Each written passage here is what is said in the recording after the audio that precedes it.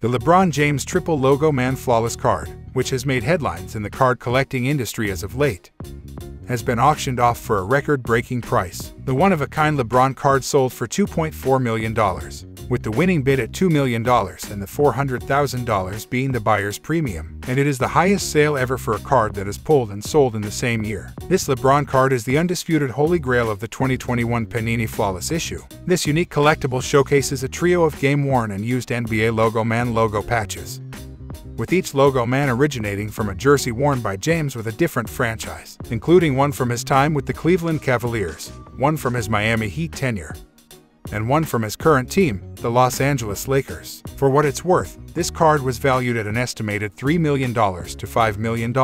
While it fell short of its expected auction sales, it is still a crazy price considering that it's not a rookie card or an autographed one.